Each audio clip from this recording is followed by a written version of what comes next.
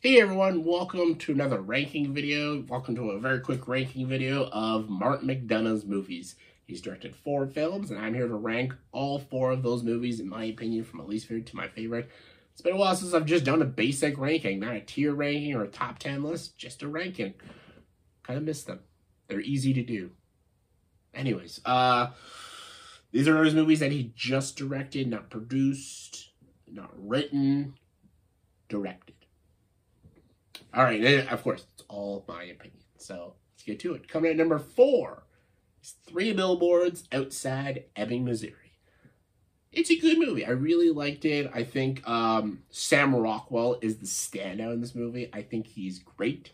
I think he's funny, and I think his character arc is really great. I think he is the best thing about this movie. Frances McDormand is good. She's a bit unlikable, and I don't like some of her acting in this movie. I know she won the Oscar for it. Okay, but some parts of her acting was a little weird. Especially when she's like talking to her slippers. It's a little odd. There's the things that in the movie that come off a bit forced. I also did not like Woody Harrelson's character. I was so confused about his character sometimes, and just, I don't know.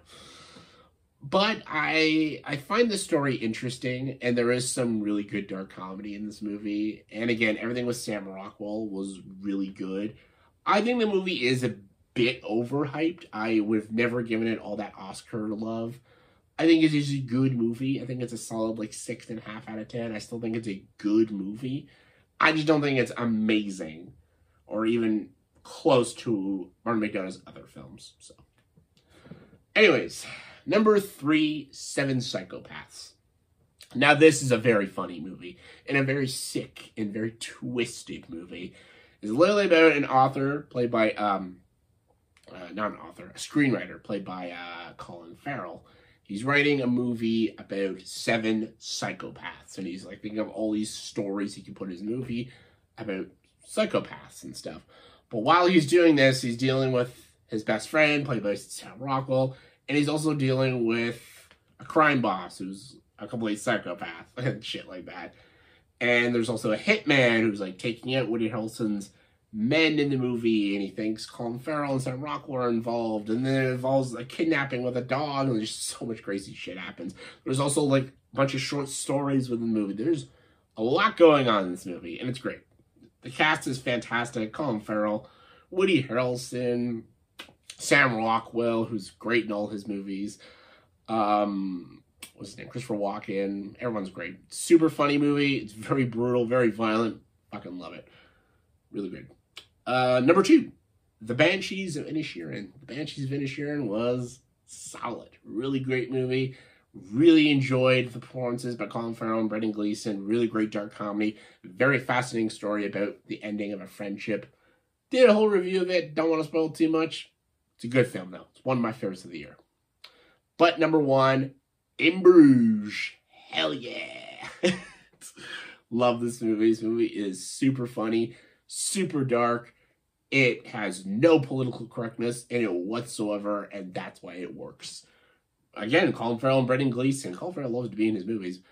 Both hilarious in this movie about these like 2 hitmen, and basically one of the hitmen has to take one of them out, but he's taking him out on one last like vacation spot in Bruges and stuff, and she's like, why are you taking me here? It's like the worst spot ever. And then Ray Fiennes is like their boss, and he's wondering why the job isn't done yet. And a lot of weird stuff happens in this movie. Weird shit, and it is funny. It's one of the funniest movies you'll watch. It is hysterical.